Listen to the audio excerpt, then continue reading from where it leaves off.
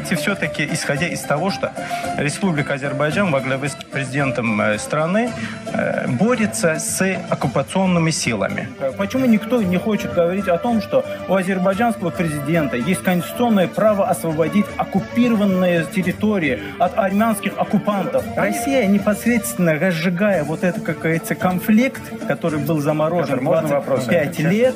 Почему? Потому что Россия в Армении присутствует только для того, чтобы ни в коем случае не размораживался вот этот конфликт Нагорно-Карабахский, и дополнительно заморозить, и в дальнейшем повлиять и на внешнюю политику Азербайджана, и на внешнюю политику Армении, ни в коем случае не дать им вести собственную внешнюю политику. Мы знаем, что если бы без России Армения, Азербайджан сел бы за стол переговоров, давно бы друг с другом договорились. Но этому не дают. Почему? Потому что Нагорный Карабах – это рычаг давления на Азербайджан.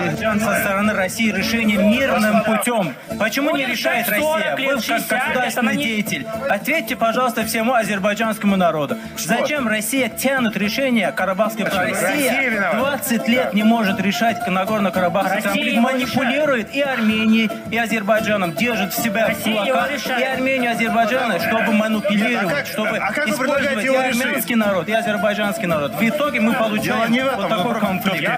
Заметьте, это долгоиграющий конфликт выгодно именно проармянским российским политикам, и в том числе политикам армянского происхождения. Почему? Потому что Россия использует этот конфликт для манипуляции Армении, и в том числе для манипуляции Азербайджаном. Учитывая, что если Россия потеряет Нагорный Карабах и все остальные замороженные конфликты, в том числе и потеряет свой менталитет и не сможет регулировать окружающих себе соседей. Вот это самое важное. Поэтому Россия не хочет потерять как Нагорный Карабах, как Осетию, Абхазию и всех остальных Луганского района. Убивает детей каждый день, перестрелка, каждый день нарушение со стороны армянской стороны, нарушение перемирия. Что вы хотите?